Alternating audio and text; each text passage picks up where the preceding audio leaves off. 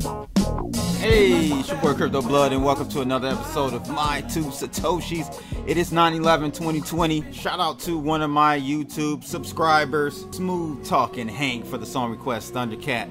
Them changes, I like this one right here. Very soulful, almost the BG's type style. I like this here. Thanks for the song request. Finally getting around to those non-premium member song requests, and you were up next. That was about 6 months ago, but you requested, I play it. Hope everyone's doing well today, and welcome to another episode. I'm getting sick of talking about Sushi. I love the platform. I'm making tons of money on it daily, but I'm getting sick of talking about it. But every other day it seems like it's something new.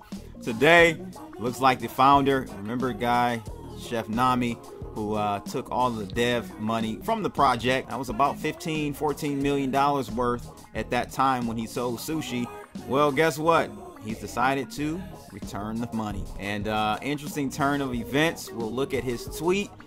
Sushi saw a pop of about 13%, something like that today.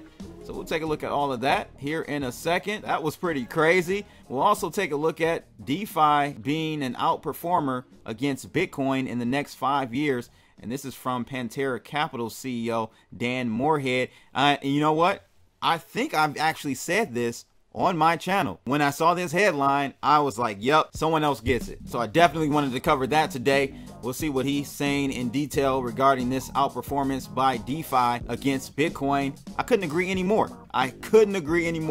And I just want to let you guys know that other smart people in the industry are thinking this as well. This should help you prepare for the future, what direction this crypto space is going.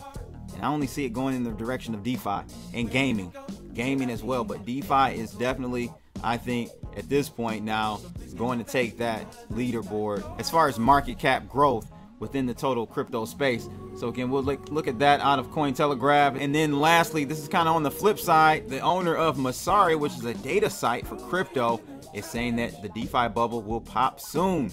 So I want to give you guys both sides of the spectrum, and you guys can make your own decision. I'll give you my 2 Satoshis on both, but all 3 articles coming up on today's episode of My 2 Satoshis. Let's get it. But before we start, if you guys find these types of videos informative, make sure you like, share, and subscribe, and click that bell to receive more videos like this. And before I get started, just to remind everyone, this evening I will be doing a live stream of the winner for that 2,000 Telos giveaway this week. All thanks to Douglas Horn for matching my 1,000 Telos giveaway. So it's going to be an extra gift, extra bonus this week for those who have participated by clicking that link in the description below, creating yourself a Telos account, seeing how the whole ecosystem works.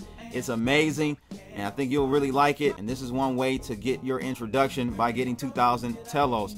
So follow the link in the description below, leave Telos account name and hashtag Telos in any of my videos, under any of my videos I should say, and you are automatically entered to win up until the point where I actually do the live stream giveaway this evening. So you still have time, I would say, for the next 2-3 hours. Still got a chance to win, so make sure you do that. I'll be doing that every 2 weeks. Let's take a look at this heat map we've got going on today. Bitcoin up slightly, trading at $10,333. Ethereum up 1.5% at $370. Few red ones though. Bitcoin Cash is down almost 1%. Link is down even more today, trading down 1.6% at $12.38. I think those are great buys. Those prices look good, people. Can't time the bottoms, but you can surely get close. Tezos down 1.4% today. Litecoin is up 1%, trading at $48.96. EOS up 0.67% at $2.78. Tron is up 2.8% today. So overall, kind of mixed bag today, to be honest with you guys. Looks like more red than green, but hey, that's just me eyeballing it. But the first article I want to look at is this comment by Pantera Capital CEO about DeFi outperforming Bitcoin in the next 5 years. Man, I totally agree with that. It says here that Dave Morehad is convinced that DeFi will outperform Bitcoin in the next 5 years. In a recent interview with Cointelegraph, Morehad pointed out that despite the poor performance of Pantera's altcoin funds in 2019, the situation has flipped in the last few months due to the explosive growth of decentralized finance protocols and tokens. So at the end of August, Pantera's digital assets fund was up 123% year to date.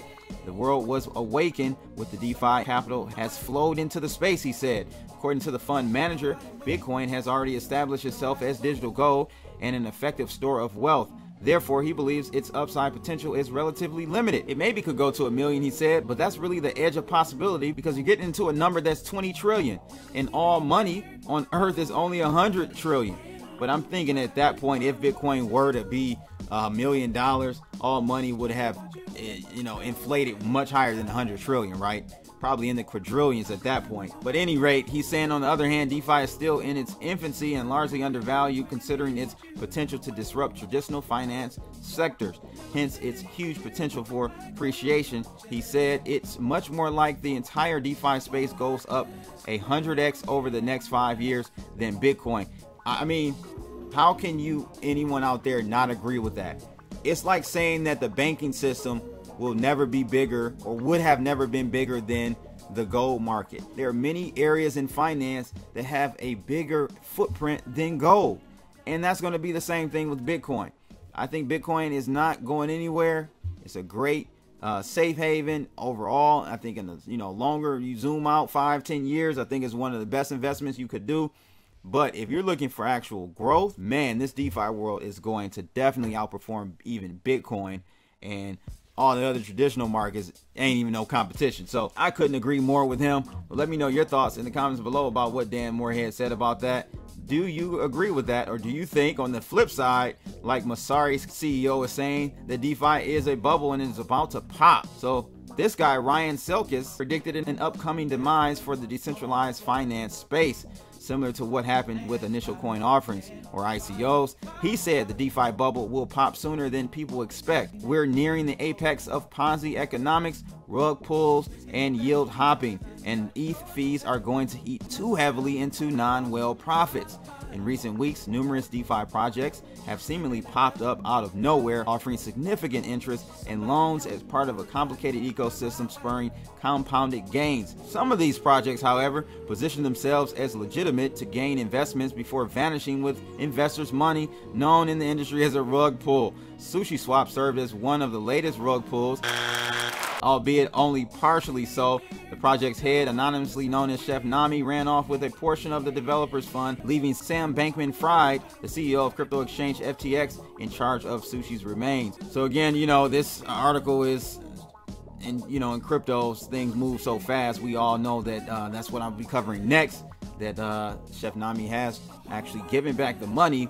However, even if he hadn't, which I didn't have a problem with him doing, I thought the timing was probably wrong from a PR perspective, but he didn't take anyone's money.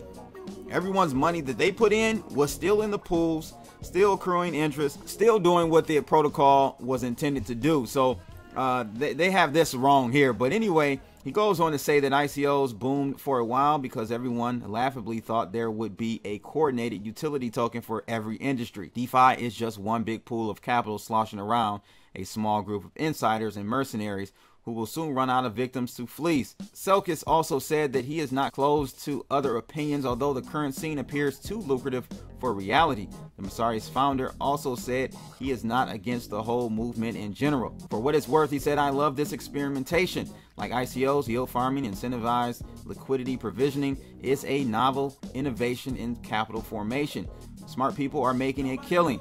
But I don't recommend DeFi to most people because I don't recommend high stakes Vegas poker to fish. Interesting.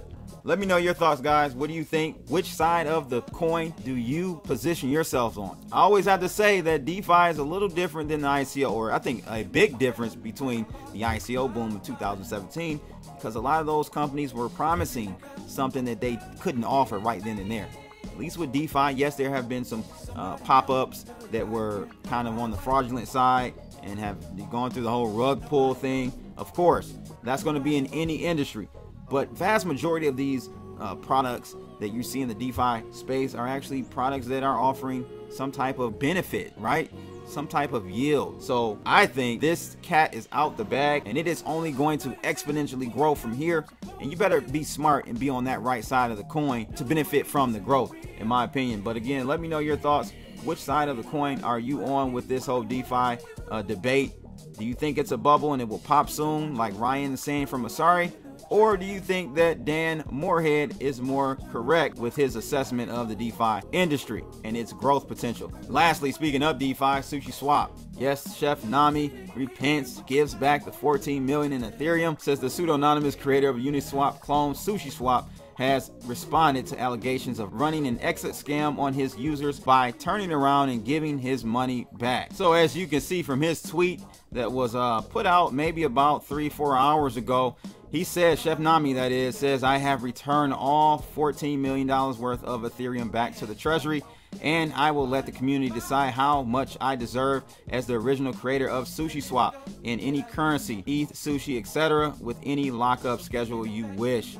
Okay, this is better. Again, was he entitled to that dev share? Yes. The optics of it, though, was not the greatest. But it wasn't a scam. He didn't take anything from any one person, as I stated, right? So I think this is a better way to do it, though. So he says, to everyone, I fucked up and I'm sorry. He says Sushi migration went successfully and the journey of Sushiswap began. I was fortunate to have a chance to help in the background, and it was a very enjoyable moment in my life. Congrats for the successful migration. He goes on to say, I would like to apologize to everyone who I have caused troubles to. I was emotional, I was greedy, I was afraid. I made bad, controversial decisions under pressure, and it hurt everyone. I failed your expectation, and I am sorry. So he goes on and on and on about this and the whole Twitter storm here. But he does more specifically thank SBF, which is the CEO of FTX. He thanked him for his help in getting Sushiswap back when I almost destroyed it. And he again says here that he has returned the 14 million. So, you know, I think this is a great move, a better way of going about it, and I think he should get a decent chunk of that dev share. Honestly, I thought he should get 100% of it. That's just my opinion. He took the risk. He came up with the idea, and it caught on like wildfire. So, you know, is he to be to blame for that? I don't think so. I think he should take the lion's share of it, but now the community will decide how much he gets. And off of that news, Sushi did pop about 16-17% earlier today. It's a little higher, actually. Traded all the way up to $2.88. So currently trading at $2.71 at the time of recording. Yeah, I mean, like I said, I've been in the Discord room. I've been paying attention to this project. Solid project. It is a solid project, and there is a lot of potential for growth there. They're going to be doing a lot of voting here coming up soon. I'll be able to participate. Anyone with the tokens will be able to participate and guide the direction of this project going forward. So it's you know, again, from a PR perspective, it was great that he did that. I'm just looking to see when they're going to make a determination on capping the inflation on this token. It is still printing at 1,000 tokens per block, Ethereum block right now.